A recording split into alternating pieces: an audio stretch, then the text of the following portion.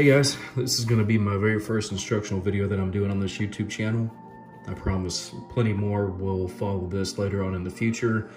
I hope to get a new video uploaded at least every couple of days starting off. Might progress to every single day, just assuming that the time is there to be able to go ahead and knock some of these smaller projects, tutorial, DIY videos out and kind of start spreading the word about how to do these simple things to help pass time. I know we're in a pretty difficult time in our lives right now with this whole quarantine situation. Whenever I was growing up, I used to use drawing as a pastime to, help me through hard times because, it brought me joy. Some people play video games, some people draw. Some people go and race sports cars on the street illegally, I've done all three of those things. I still do two of those things. I'm not going to tell you exactly which two they are. You can probably figure those out based on my current vehicle situation. I do not have a sports car, so yeah. Anyways, I'm going to go ahead and get this little instructional video about how we are going to make a three-dimensional star. You do not have to use this method I'm doing. I just made it a little bit easier for myself because the only thing that I have is this super flimsy, meshish tape measure, and it's not that good. So what I did is I went ahead and just put it on this envelope, and I marked out, every quarter inch, half inch, inch, all the way up to 6 inches. This one's going to be a fairly large demonstration. You can do it super small. You can make them 3 inches. You can make them 1.5 inches. It's completely up to you, but I'm going to make a little bit larger scale just to give a better example about how easy this particular thing is to do and how awesome it looks whenever it's finalized. So, like I said, we're going to start off with the 6 inches here. What you want to do is you want to go ahead and find the closest center of your paper that you can. So, mark your 3-inch point, and you want to try and get it as level as possible. It'll make it look a lot better in the end. So once you have your 3-inch mark done, or whatever your medium point is, just put like a little X there to where that's going to be your center spot for every one of your lines that precede these initial two that we're about to do. Once you have that done, go ahead and mark you a line horizontally all the way across from your 6-inch point all the way to your starting point. Once you have that, you want to turn your measure, your envelope, whatever it is that you might be using, go ahead and turn it vertically and do the same thing. Do your best to square it up. I always just beige it off of the top of my paper. I look how much overhang there is on both sides just to make sure that I'm not more towards the left or towards the right whenever I go ahead and do this second angle. What you'll do is you'll mark it in the center, go ahead and go from your 6-inch mark all the way down to 0, and that's it. So it'll look something like this. It'll just be a little cross basically. Now I just noticed that my dot right here is not perfect, so I'll go ahead and just move it over just a little bit, straighten it up. And there we go. Easy fix. All right. Next, what you want to do, go ahead and put it on your first line that you made. Every one of these hashes, go ahead and put your little mark. 3 1/4, 3 1/2, 3 3/4, 4 inches, all the way down on both sides.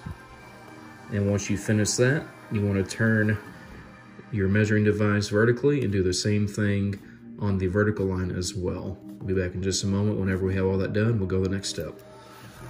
Alrighty guys, here is the finalized hash marks.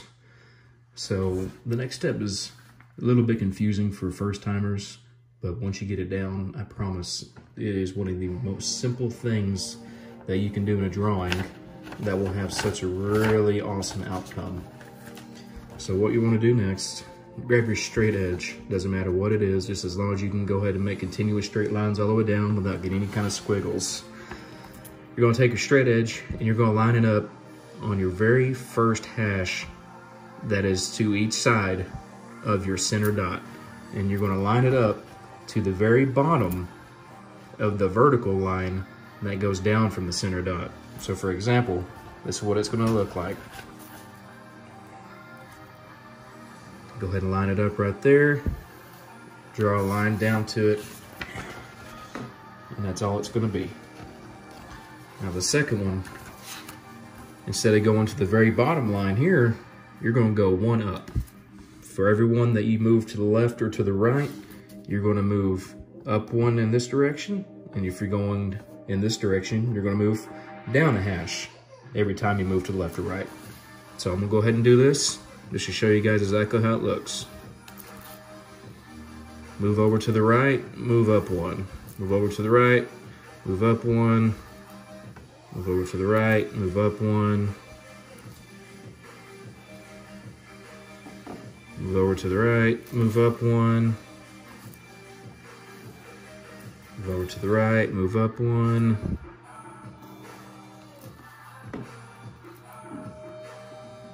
You're just gonna do this all the way around.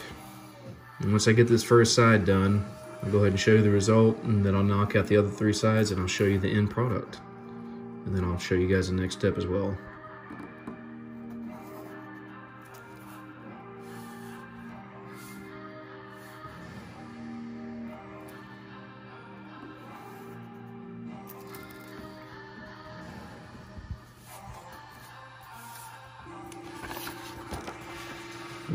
And that's how it should look. All the straight lines will basically make it look like a circle. Just the optical illusion, the 3D effect that it's going to give this whenever we get finalized. So what I'm going to do is I'm going to go ahead and get these next 3 sections knocked out real quick. I'll be back in just a second whenever I have all those knocked out, and we'll go from there. Alright guys, when you have all 4 sides done, it should look a little bit like this. As you can see, all we have right now are lines, and it already looks pretty 3-dimensional. Now the next part we're about to do is what's really going to make this thing pop, literally. So, the next part is very, very simple. You just have to pay kind of close attention. We're going to make every other one of these dark. So for instance, we'll start right here near the center point. This one we'll go ahead and shade in dark, leave the next one white. Next one dark, the third one dark, the fourth one white, fifth one dark, sixth one white, and so on. On the second row, we're going to do 1 section at a time. We're going to do a fourth. The second row, we're going to do white first off, second dark, third white, fourth dark. So I'm gonna go ahead and get this one started. I'll show you the progress. Be right back. All right, here's how it looks for the first section done. Really, really simple. Like I said, all you're doing is every other one, just like the checkerboard. Go ahead and get these other 3 sections knocked out, and we'll take a look at the final product.